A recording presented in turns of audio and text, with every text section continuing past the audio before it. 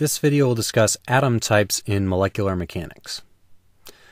In our previous video on parameters, we discussed that one desirable property of parameters would be to have them be transferable. So in general, what transferable means is that similar chemical systems have parameters which we can use from related molecules. So for example, if we think about linear alkanes, so a series like methane, ethane, propane, butane, etc., we might say that this carbon is an sp3 carbon in some alkyl chain, and maybe whatever parameters we derive for that carbon we might be able to use in ethane, or if we get it from ethane, might be able to use in propane or butane, etc. So we want to be able to use the same parameters for similar atoms in similar situations. So we might have things like there's a parameter for the strength of van der Waals interactions in amber, the amber molecular mechanics energy function, which we're going to be using in this chapter. So that parameter for the methyl carbon, we might want it to be the same for the ethyl carbon, for the propyl carbon, etc. Maybe their atomic partial charge, another parameter. We hope that those are fairly equal as well. We hope that they have fairly similar equilibrium bond lengths in their carbon-carbon bonds. So what we might want to do to encapsulate all of this information is define some aliphatic just meaning alkyl, some alkyl sp3 carbon atom type, which in amber is defined as CT, capital C, capital T.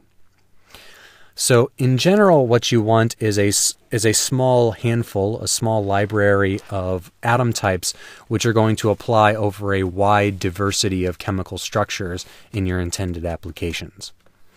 So for example, in amber, we have only, I believe, 5 different oxygen types.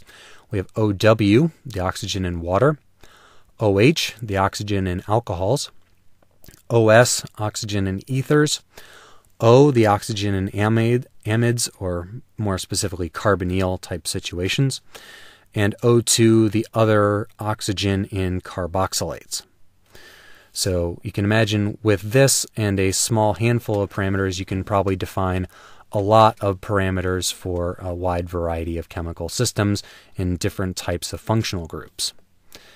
So, for example, in the Amber 95 paper from this citation here that I've been implementing on this GitHub repository, TMP Chem, Computational Chemistry, we have the Jupyter Notebook with a cloned copy of that in the directory scripts, molecular mechanics mmlib.